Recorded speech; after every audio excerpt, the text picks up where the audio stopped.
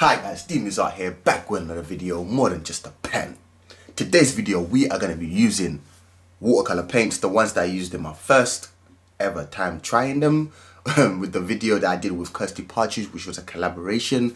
I drew an elephant in that video, and today's video we are going to be drawing a pair of giraffes. If you want to see that video, I'll probably put it up here somewhere. And Kirsty's, if you don't know about her, she is the shit. I'll try to link her channel in the description as well, so you guys can go give her a follow. But before you go watch that video, make sure to watch this video. So with the giraffes, what we're going to do is we're going to mix it in with ballpoint pens, because we're doing this series type thing right now where we're mixing all these different materials with ballpoint pens. It's a part of my tutorial series for Patreon, and it's a learning curve for me and for my patrons on Patreon as well. So we're both going to be learning at the same time. So I don't know how this video is going to turn out. It might be good, it might be bad. But at the end of the day, if it's bad, I can still try and tell you guys what not to do. But if it's good, I can still tell you guys what to do. So either way, it's going to work out for both of us. We're both going to learn, and it's going to be lots of fun.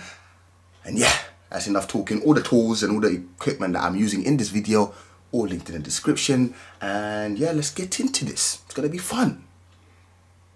It is. I know it is. Yeah, it is. Let's go. So the first thing I'm going to do is going to use the rubber to lighten out the pencil sketch. That's just a good thing, so when you're using your paints and all this other stuff, you won't see the pencil lines, because once paint and ballpoint pen and everything dries on top of pencil lines, it comes through, and we don't want that to come through. So that's why I use a rubber to mess around with it. So my first, let's say, mistake was that I didn't put water on the whole outline of the giraffe. I applied the red first really quickly, and it wasn't loose enough. It was too thick. And then after that, I added the water, but the water was still red because I didn't clean my brush. So I should have cleaned my brush before I even applied another layer of just the water. But yeah, man, I don't know about this drawing. It was a funny one, because I was just literally, I was going with the flow, improvising most of the time, and it was a difficult one, because I could have stopped and just said, you know what, nope, I'm not gonna do this. I'm gonna give up and start new. Here again with this red. Oh, mate, I should have applied the water first and then started adding color. But again, it's all a learning curve. I'm still experimenting. I'm still learning this. I'm not an expert at it, and I can only get better. But again, I let it dry and everything, and the colors came out a bit light, which I liked, because I didn't want it to be too dark. When I was mixing them, I was like, oh, why did I add the purple? But again, here I let it dry for a bit and it came out lighter. Well, here the background, I was like, you know what, I don't want to leave it white. I'm gonna apply black, because I want the giraffes to be bold. I want them to stand out. So I thought, you know what, make the background dark, like a dark color. Applying the black now, I was like, you know, I like it, but I don't like it. You know what I mean? I was 50-50. I was like, should I have done this? Shouldn't I? I kept on questioning myself, which I should have done. I still kept on drawing and painting, but I was like, I don't know about this black, if I want it to be my background. But I left that black, and yeah, it worked out okay for me in the end. Again, had to let it all dry out, because you just need to let it dry out. And here we're bringing in the brown ballpoint pen, which is a Stedler brand. The reason why I chose brown instead of black is because I already have the black background, and giraffes, the colors are brown and like a creamy color. So I was like, you know what, I'm going to use brown in this drawing instead of using black. So the first thing I did, I was just drawing out all the areas that I saw that were dark toned. Of course, a lot of it was left in white, and now that I have a white pen, I get to use that as well. But I wasn't thinking about that while I was doing this. While I was doing this, I was like, let me just draw everything I see, the dark tones and everything, get the outline and see how it looks, and then after that we'll take it from there. Using the brown pen now, what did I think of it? I liked it, but I felt like it wasn't strong enough. You know what I mean? It wasn't dark enough like a black. Do I wish I used a black now? Maybe, no, I don't know, maybe, yeah, let's just say it, maybe. I'm not 100% sure if the black would have been any better, because brown and black is pretty close, and maybe the watercolor layer that I did underneath is too dark for the drawing. That could be it. It need to be, I should use just like light colors instead of using purple or things like that. I should just kept to the yellow, red, oranges, and like light greens, you know. That maybe might have made it even better. But again, like I said, it's all learning, it's all things, trying out different things. But yeah, here I was just adding in the, I don't know what you call it, spots. Let's just say spots. Just adding in the spots. Again, this was like a little sketch. It's an experiment. The whole thing's an experiment. So I wasn't spending hours and hours on the details. I was just trying to get everything in place. So it was almost like a little sketch type realism drawing-ish. I don't know what to call it, but that's where it is. Again, if you're excellent with watercolor paints, I would love to hear your opinions and obviously constructive criticism or anything you feel like I can try out in order to improve my watercolor skills. And this is my second time trying them, and yeah, I'm using the tubes right now, and I know they sell palettes, but I was like, you know what, I'm not going to invest in the palettes just yet, where they have multiple colors, so it's easier to mix. But I'm just going to keep with the tubes for now until I finish them and then get better at them. So here I decided to bring in a little bit of white, and what I noticed was that the white is starting to really make the giraffe pop even more. So I was like, you know what, okay, it's all right, just add the white where I see white, leave it like that.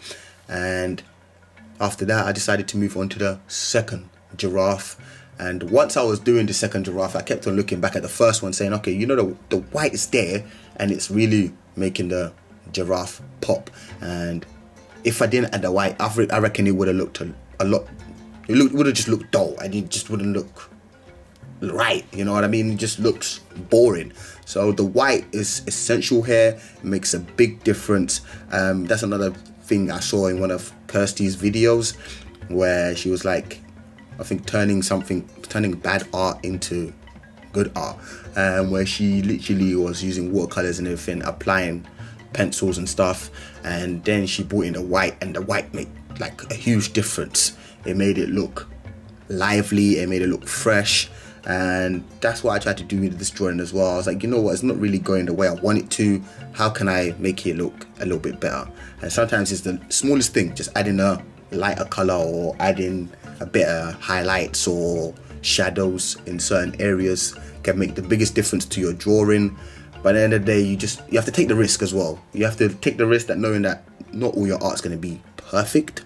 It's all a learning curve. There's parts that are just going to be bad, but then again, I don't really class anything as bad art, because if it's going to help you improve, then is it really bad art? I don't really think so. I feel like that's part of the process. You have to create bad art in order to know what not to do. So here again, I'm adding in the white pen, and as you can see, it's already making this second giraffe look more in your face. So after I was adding it here, I was like, you know what, that part there where I've added it around the spots are really like in your face. So I was like, you know, I need to apply this everywhere. So I started applying it all over the areas next to the spots in order for the spots to be more bold and stand out, even be more strong, you know, stand out even more. So I went back to the first giraffe, started adding more white. I literally abused this white pen. I was like, you know what, I need this giraffe to pop, I need them to be in your face, and I need the background to calm down a little bit more in order for the giraffes to stand out. I don't know, I was thinking, you know what, should I make the whole background like solid black? Would have that been better for the giraffes to be even more poppy? I don't know, is there even a word, poppy? In order to make the giraffes strong and more powerful. Here, as you can see, I'm applying a little bit more water to the background. I didn't add no color, I didn't add no black more. I was just using literally just water, and using the black from the background to create this like gray tone, and I feel like that made the background lighter by the end of it, because obviously I was spreading out the color, and it made it much lighter, and this way the giraffes had the chance to be more strong, more powerful. So I feel like this was a really good decision for me to just use water, lighten up the background a little bit more, in order for the giraffes to have that strong detail.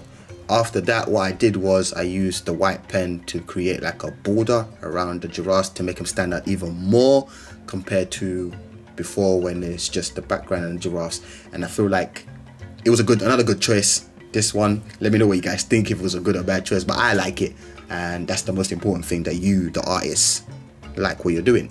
And again, I learned a lot from this drawing. I learned a lot of things that I should try and apply to my other drawings as well, like adding like white borders or using the white pen to give it more life as highlights and stuff like that. And yeah, it was just a lot of fun, man. I really enjoyed this, and I hope you guys have enjoyed this little commentary. And yeah, man, make sure to give the video a thumbs up. It really helps the channel grow. And comment your thoughts and things that I can improve on, or things you would like to see. And yeah, it's been real, man. Thank you guys for tuning in, and I will see you guys in the next video. Bye now. So that is it for this video. I hope you guys have enjoyed it. If you did, make sure to give it a thumbs up. If you didn't, still give it a thumbs up. Don't forget to comment, share, subscribe to DeMoose Art. That's me. I'll catch you later in the next video. I'm out. Peace.